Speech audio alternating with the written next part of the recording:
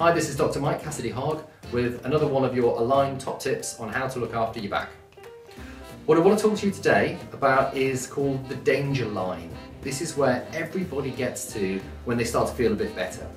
The danger line is what we call the period just when the symptoms start to settle down and you start thinking, oh, I'm okay now.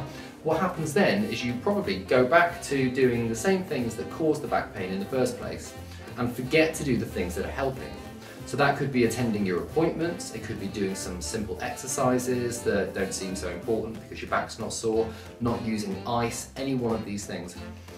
I hate to sound sexist, but ladies, this is often you.